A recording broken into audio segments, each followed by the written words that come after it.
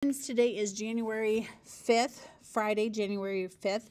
If you are watching this video, it's because you were absent, and I'm going to tell you this is going to be a little bit challenging because I need to give you all the notes that you missed. It's a 47-minute class. We talked about things for 47 minutes. So this video might be a little bit long. You're expected to know everything that's in this video and be able to fill out your notes. I would not just skip ahead and fill in the boxes because you're not going to have any idea what we're talking about. It's important that you listen to the lecture and you understand the context and the things that I tell you, okay? That being said, when you are finished, there's a homework assignment in today's folder in Schoology. It's called the Summary of the First 3 Atomic Theories. If you were gone yesterday, you need to make sure and go back to yesterday's folder, watch the video, get the notes on Democritus. And then the notes today are going to be over the next 2 theories. You're going to use the, let me go there. You're going to use this paper here, and this is a digital copy, so you just download it, put it in GoodNotes. But I'm going to have you write the theory number down. So we've got 1, 2, 3, the name of the person that introduced the theory, the name of the theory itself, and then a summary of what that theory was, or a picture of the model or whatever, okay? This is just so that you are studying and that I know that you are understanding the different theories. Eventually, we'll have 6.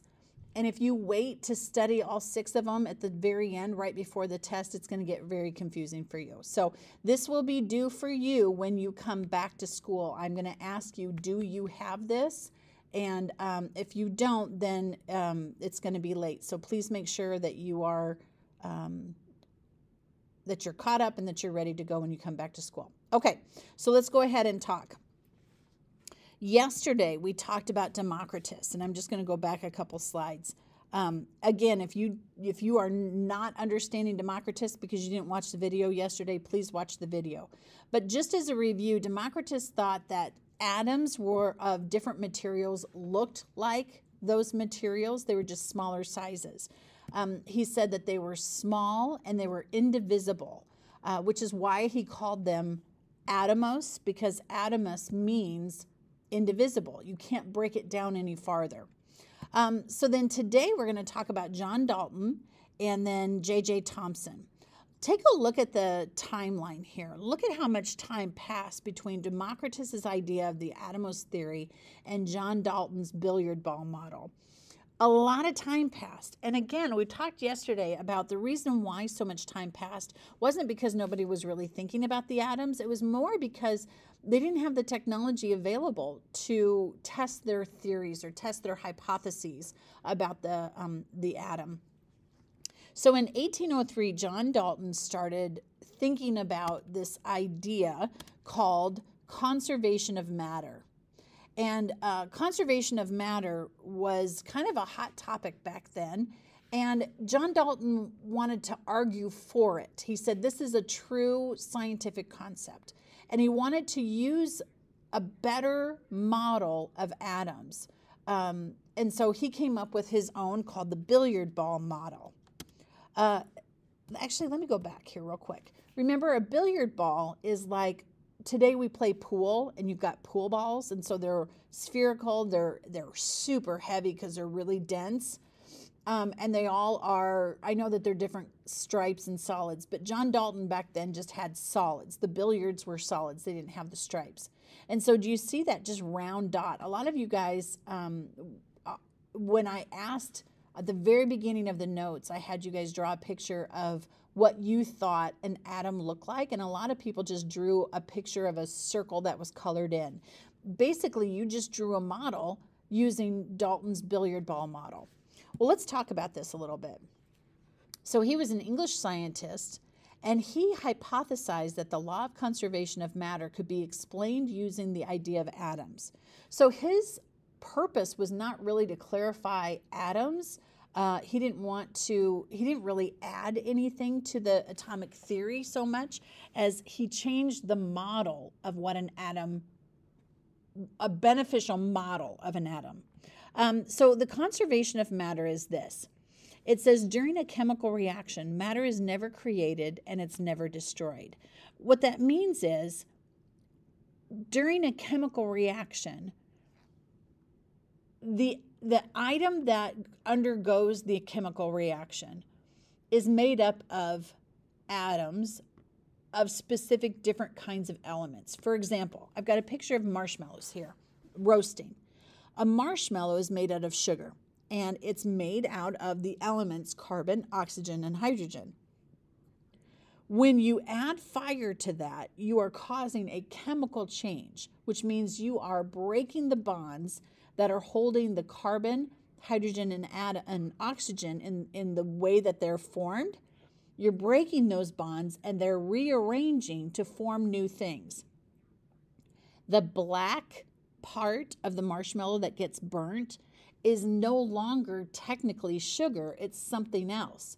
But proponents of the conservation of matter law were saying that these were things that just kind of came from nowhere, and or parts of the marshmallow atoms just sort of left, right? And that's not what happens. So John Dalton needed a better model. Let's dive into the conservation of matter real quick. You guys may know that plants need carbon dioxide and they need water and sunlight in order to grow, right? But what you may not understand and maybe not have pieced together is the reason why they need carbon dioxide, water, and sunlight is because it undergoes a chemical reaction called photosynthesis. And this is the chemical formula for photosynthesis. What it says is we take carbon dioxide and water and we add energy through sunlight in order to create sugar, which feeds the plant, and then oxygen that is a byproduct that the plant doesn't need, and the plant releases that into the atmosphere. And so what John Dalton said is he's trying to show that matter is never created and it's never destroyed. So that means however many number of atoms I have of carbon, oxygen, and hydrogen on the left side of that arrow, which is the beginning of the chemical reaction, is going to be the same as what's on the right side, and that's the end of the chemical reaction. So the bonds that join carbon dioxide together break apart, and the carbon and the oxygen molecules, atoms, rearrange with hydrogen and oxygen atoms from the water, and they form new substances called sugar and oxygen. So the substances are new, but the number of atoms stays the same for both sides. So I'll explain this a little bit later when we go through our chemical reaction unit. But basically what it says is if you look at the carbon dioxide, the big number 6 in front of the C tells me how many of those molecules, compounds I need. So I need 6 molecules of carbon dioxide. So I would say that there were 6 carbons in 6 molecules of carbon dioxide. You would take 6 times 2 to find out how many atoms or elements, how many atoms of oxygen I have. And so that's 12. And then going over to the water, I have 6 molecules of water. So 6 times 2 means total I have 12 hydrogen atoms, and 6 times 1 is 6 oxygen. So then that means all total on the left side, I have 6 carbon, 18 oxygen, and 12 hydrogen. Now, if you are freaked out and you have no idea what I just did, don't worry about it. We're going to review this again in about a month and a half or so, 2 months, when we go through our chemical reaction unit. Well, all I want you to do here is just understand what conservation of matter is. After a chemical reaction, I have to have the same number of carbon, oxygen, and hydrogen, because it says it's never created and it's never destroyed. I don't all of a sudden have 6 carbon, go from 6 carbon to 5 carbon, and I don't just have like random sodium coming in here. If you look after the arrow, this is our product. we have 1 molecule of glucose or sugar, and you can see that I have 6 carbon, 12 hydrogen, and 6 oxygen. And then I have this leftover oxygen that the plant doesn't need. It's 6 molecules of O2. And so 6 times 2 is 12. And so you'll see that John Dalton proves conservation of matter through a chemical formula like this. This was hard for people to really understand. And so he said, okay, here's what I need. I need a better model. I need a model of atoms in which I can show that they're all the same. They're round, spherical, they're the same size, same density, but the different elements, I'm going to use different colors to show that they're different. He never really said anything about why he thought they were different. He just knew they were different. And again, the reason why they knew they were different is because Mendeleev has already put together the periodic table of elements, and we can see that they're different. Okay, so he says that every single atom of an element, such as gold, is the same as every other atom of that element. So look down below this box. See how I have carbon as a white circle and oxygen is red and hydrogen is gray. So what John Dalton is saying is that every single atom of carbon would be exactly the same. And so he needed to model that in some way so they were all one color. But then we've got different atoms of different elements. And even though they're the same size and shape, which is different than what Democritus said. Remember, Democritus said that there's different sizes and shapes of atoms. Dalton says, no. They're all the same size. They're all the same shape. They're all basically dense spheres, but they have different properties, different characteristics. And so we have to say that they're different somehow. So I'm going to show that difference by using a different color.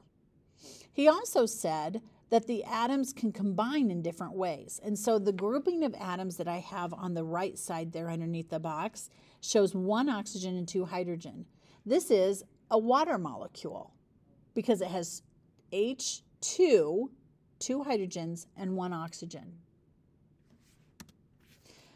Okay, he says, I'm just going to let you read through that and pull up the information that you need. I'm going to move on. All right, so he finalized this billiard ball model in 1807 and published it.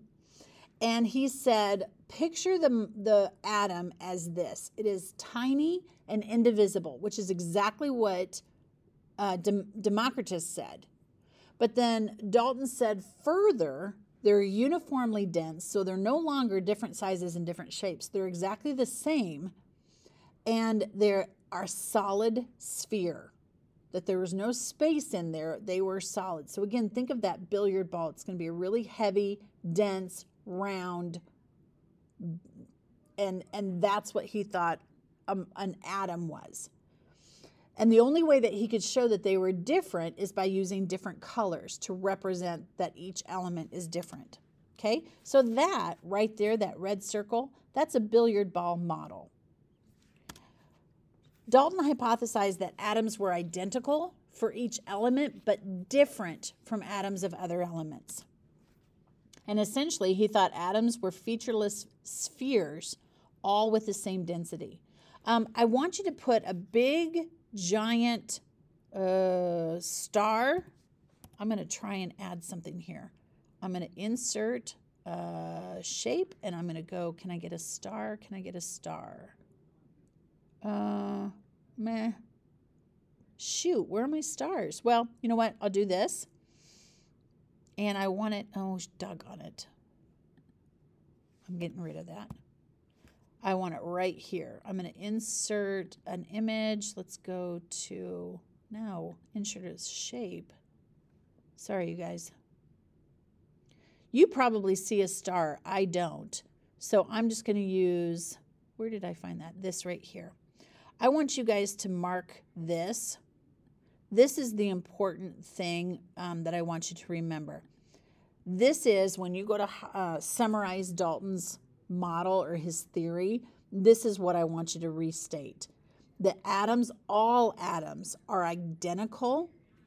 And you may even want to say that they're identical because, look right here, they're tiny, indivisible, uniformly dense, solid spheres. It looks like this. That's that red circle.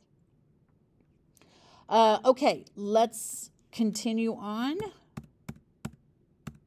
And we're going to go to your check for understanding. So on your page, you just have a white space. This is what I want you to do.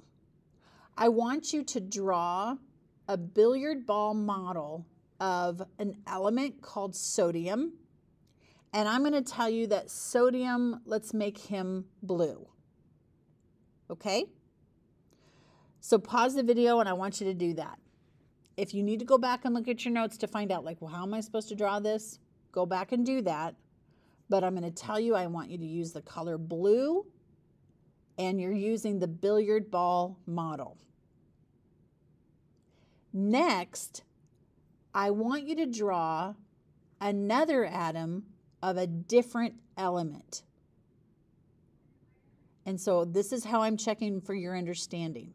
What did Dalton say? If an element is different than another one, how did he represent that? Okay, when you're ready, continue on. Okay, so it's important for you to remember that back in the 1800s, they were really starting to understand different concepts in different parts of our natural world. Remember, electricity is up and going. Thomas Edison, Tesla, have all been experimenting with electricity. People understand charges. And so they understood that like charges repelled and opposite charges attract. In class, I gave the kids some magnets, and I said magnets are not electrically charged, but they're good models for us to understand this. So if you can imagine holding magnets, if I have magnets that they've got the same pole facing each other, you know that they've got that repelling. It doesn't allow you to put it together. And the only time a magnet will connect with another magnet is if they are opposite poles. And so it's exactly the same thing with charges. Positive charges repel positive charges. Negative charges repel negative charges. Opposite charges will actually attract. And so it's important to understand that when we get to our next scientist. His name is J.J. Thomson, and he has this idea called a plum pudding model. And look right next to Thomson there. You're going to see it looks almost like a chocolate chip cookie. And he's got some plus signs and minus signs, negative signs in these structures. If you were looking at that figure, it looks like the cookie part of the chocolate chip cookie is positive, and the chocolate chips themselves would be negative. This is important for you to understand so that you can kind of understand what he was saying. Look at the timeline that has passed. We've got over 100 years that have passed from John Dalton's model to J.J. Thomson's. Again, there are some advancements in science, but they're slow going, but it's much faster than what it was between Democritus and John Dalton. All right, let's find out what Thomson says about atoms. So J.J. Thomson was an English scientist, and he conducted experiments using something called a cathode ray tube, and there's a picture of it right there to the right. The cathode ray is made out of glass, and it's a vacuum inside the glass. There's no air at all. All the air has been sucked out, and then it's been sealed shut, so there's nothing inside, okay? If you can zoom in on that third kind of bump in the very center, you're going to see two plates. There's a plate on the top and a plate on the bottom. Take a look down here. The plate at the bottom was negatively charged, and the plate at the top was positively charged. J.J. Thomson, through his experiments, was the first person to identify that there was negatively charged subatomic particles in an atom, and he named them electrons. Before that, Remember, everybody thought that atoms were solid, that they were nothing else inside of it. And Thomson is the one that says, wait a second, there are things inside the atom, and they're called electrons. Let me explain how he did that. So looking at this diagram of the cathode ray, you see on the left side where there's this box that says high voltage. So he had some kind of energy source, power source, and that moved electricity, if you will, through this vacuum glass tube. An invisible ray was supposed to pass through the tube, and at the end of the ray where it hit, see where it says anode, and there's that little kind of pad at the end of the glass tube. He was expecting that to glow where that ray was hitting, and he was expecting it to be straight line straight across. And what he noticed was it actually glowed red at the top of that tube, which means the beam of electricity, or the beam of light that was invisible, actually bent. And he knew enough about electric charges to know that like charges repel and opposite charges attract. And so as that ray was passing through those two plates, the negative charge on the bottom plate repelled it and pushed it up. And at the same time, the positive charge on the top plate attracted it, which further pushed it up. And so this beam was bent.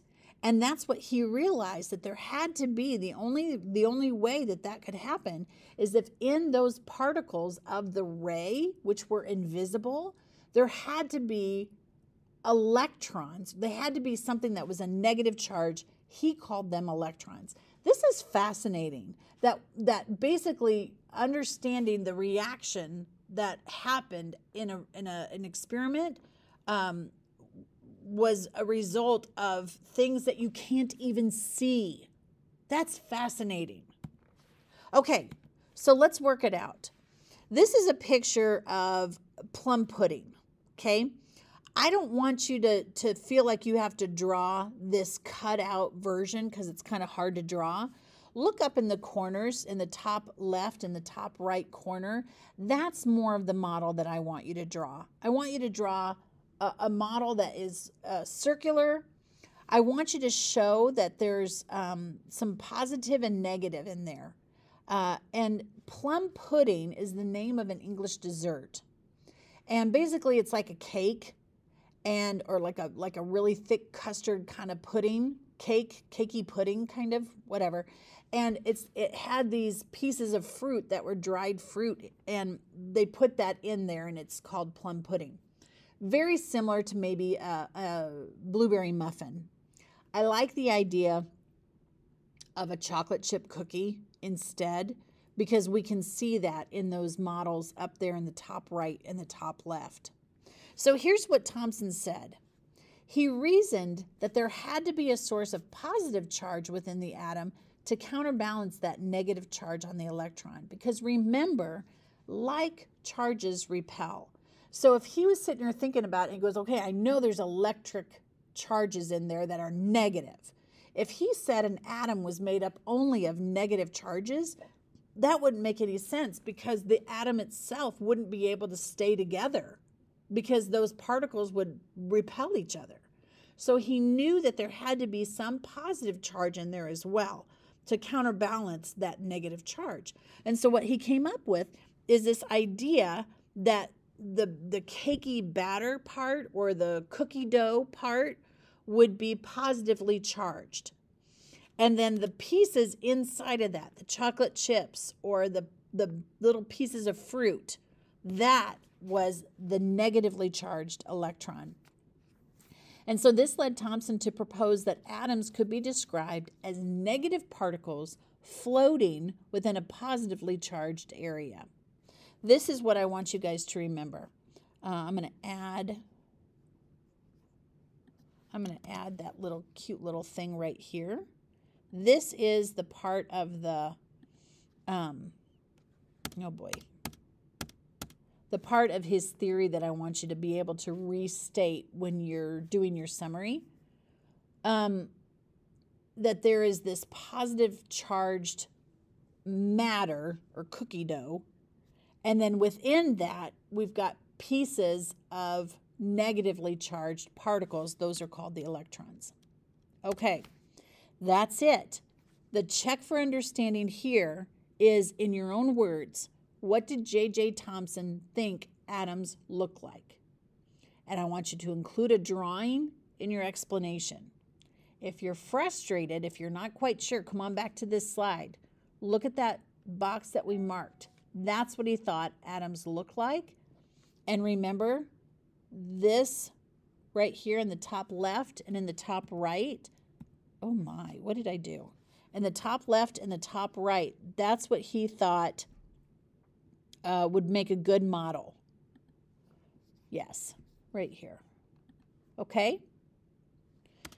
So when you're finished with your check for understanding, make sure that you do the homework where you are writing out the theory number 1, number 2, number 3. Let me go over this with you real quick.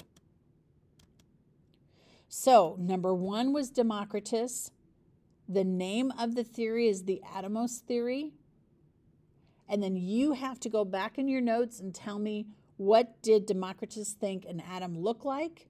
And if you want to include a couple examples of those models, you sure can. Next, we have J.J. Dalton. Not J.J. Dalton, John Dalton. So number 2 would be John Dalton. The name of the theory is the billiard ball model. You're going to tell me what he thought an atom looked like, and finish filling out your chart for that. Lastly, number 3 is J.J. Thomson, the plum pudding model. And again, summarize, what did he think an atom looked like? And you can include a picture of the model as well. All right, I hope to see you on Monday.